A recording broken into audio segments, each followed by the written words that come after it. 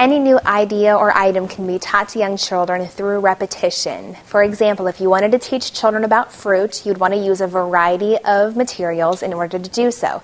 Talk to your local librarian about books that have to do with fruit. One of my favorite examples is a series of books called How Are You Peeling?, in which the author uses fruits and vegetables and all organic materials to create his characters and then discusses emotions. Now, although this may not teach exactly about fruit, it's a wonderful resource that you can use after the children have already learned and identified the fruit that you're teaching.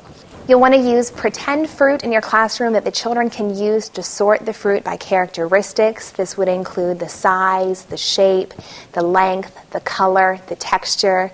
You'll also want to make sure that you integrate real fruit so the children are able to experience the fruit. How does it taste? What does it feel like? How does it smell? Give them as many hands-on opportunities as you're able to.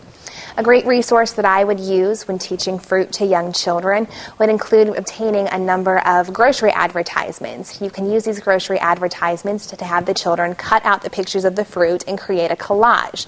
The collage can be fruits that are orange, fruits that are red, fruits that are round. Decide whatever distinguishing characteristics you'd like them to sort by, or simply just have them look through and find any pictures of fruit that you can find.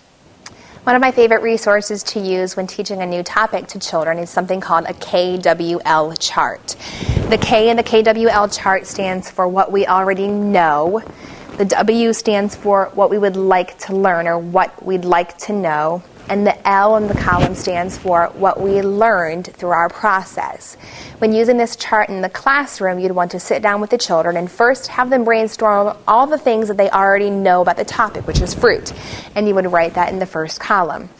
Next, you would want to tell the children, ask them, what would you like to know about fruit? And write their responses in the middle.